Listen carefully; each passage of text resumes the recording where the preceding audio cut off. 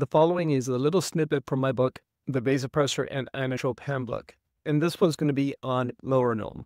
So the question is, why are Milrinone and right heart failure friends? Well, Milrinone establishes itself as a particularly effective option in managing right heart failure. Its advantages of right heart failure are highlighted through various studies. A 1986 study demonstrated Milrinone's ability to significantly reduce right atrial pressure in patients with severe congestive heart failure, an advantage not as pronounced with dobutamine.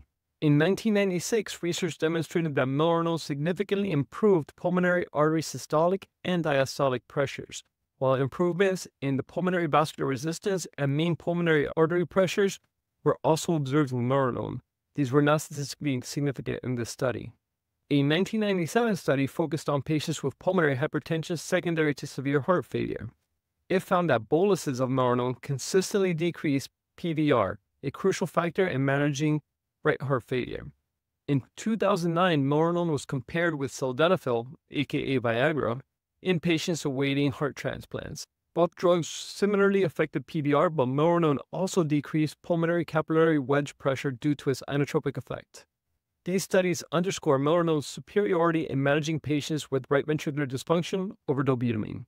There are additional studies, but I would rather not bore you further. Its specific action on reducing PVR and other related pressures makes it a valuable tool in treating right heart failure.